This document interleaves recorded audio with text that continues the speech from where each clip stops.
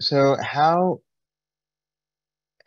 does, a good thermal control system increase reliability? So if you lessen temperature fluctuations, if you isolate internal sections with different operating temperature ranges, if you ensure effective and prolonged performance of the electronic devices through these techniques, you're increasing the overall reliability. And aerospace PCBs have many applications, like APU, radio communications, etc. So it is an important problem to solve. And for every problem, there is a solution. So if you don't see the solution in this presentation today, please reach out to us and we can assist. Next slide. So parameters that impact the PCB thermal management. So you definitely want good thermal conductivity. You need to choose the materials with good operating temperatures. You need to select components that satisfy the aerospace manufacturing standards. And you need to identify the hotspots. And then what is the kind of the solution? It's more copper really is a solution, but you don't want to just add more copper. It makes manufacturing difficult. So really understand how much copper you need to achieve your effective heat dissipation is really critical. Next slide. In terms of regulatory standards, really the key thing is, in my opinion, is the IPC specifications, really understand them and make sure you're designing for success to meet those specifications. Next slide. I think next slide is okay too. I think those are reference slides for everybody. So,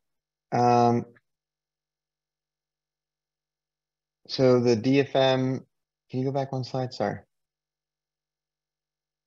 So in terms of DFM considerations for aerospace and mil-spec PCBs, it's important to know that aspect ratio becomes even more difficult with the requirements of etch back and, wicking and all of that.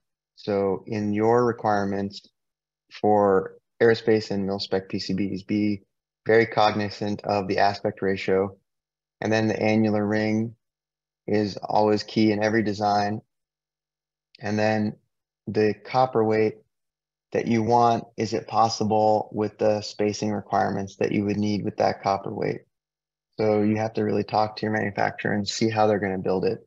They can start with a thicker foil, etch through that foil, and then plate up.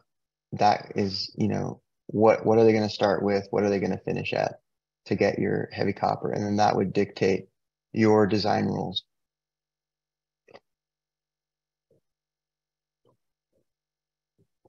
In terms of material selections for aerospace PCBs, you should have selected material that has these types of properties, low CTE,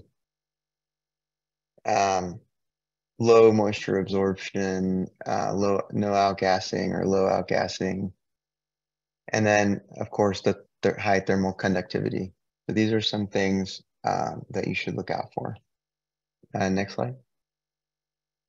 So instead of keeping it all in your head, we have a nice little tool that helps you select materials based on the properties you're looking for. And so that's what this is about. And I think we're handing off for a demo. Sure, thank you.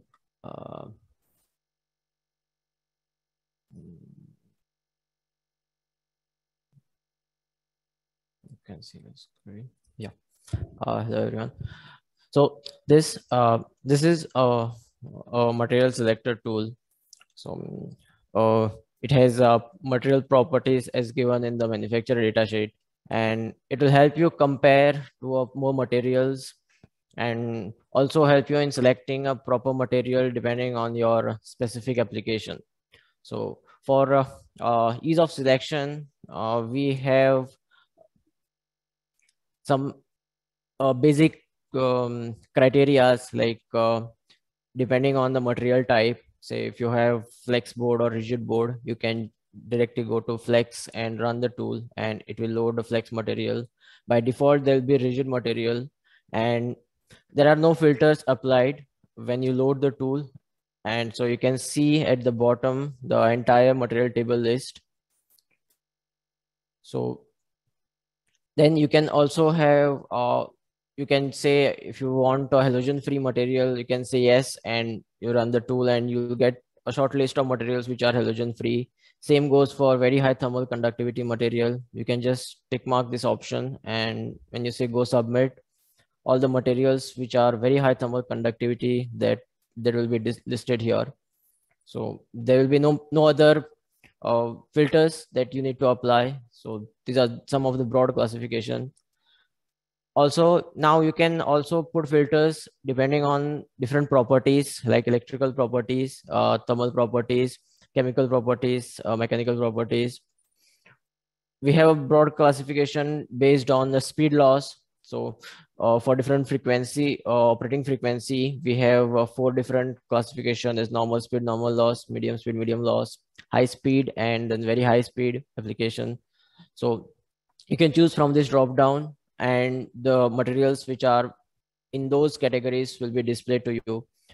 We have this small calculator here which you can enter if you know what is the maximum frequency content that you're operating. Say if you're operating at 10 gigahertz as a maximum frequency content, you can enter 10 here, and it will calculate the fastest signal rise time and the highest data transfer rate. So you can enter any one of these values, and the other two will be automatically calculated, and those values will be used as a filtering parameter. Then in detail, if you can also use these sliders to adjust the range of the properties. Like here we have the dielectric constant or dissipation factor. You can also, there's this single slider which you can use to adjust the dielectric electrical strength of the material. We have a drop down for CTI class, so class 0, 1, 2, 3. So depending on that, you can keep, or by default the values will be all for all the drop downs. You can see they all they will not be used in a filtering if they are left at by the default values. For thermal properties, we have the glass transition temperature, thermal decomposition temperature, the coefficient of thermal expansion in XY axis as well as in Z axis. So you can use these sliders to limit the range of the CT that you want. So materials between 8 to 23 will be displayed for this scenario. We'll keep it low. You can also select the thermal conductivity that you're looking for. So in the normal, high, or very high. So for chemical properties, we have moisture absorption and CAF resistant. So you can use this slider to increase, decrease the range of the material that you're looking for. Also CAF resistance, you can say if you want a CAF resistant material, just say yes, or you can keep it all. Under mechanical properties, we have tensile modulus, tensile strength, Can you and click flexural calf strength. resistant? I want to see what it says. Okay, okay. No, just say yes, and when you click on go submit the materials with the CAF resistant, those will be displayed. I see. Yeah, yeah.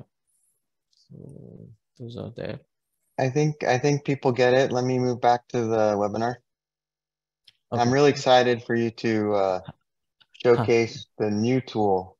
Yes. Okay. Okay. So let's spend more time on that. Okay. Okay. So yeah. So further filters will be for family, so polyamide and etc. You can also filter out using material or manufacturer, say Isola or any other like Panasonic, Rogers. We can also filter out using the IPC slash number. So IPC and slash number, and when you click on go submit, the whatever filters you have used, those materials which fit there will be displayed. You can click on view and it will display the all the properties in the data sheet. We also have units, so we can convert the units to metric.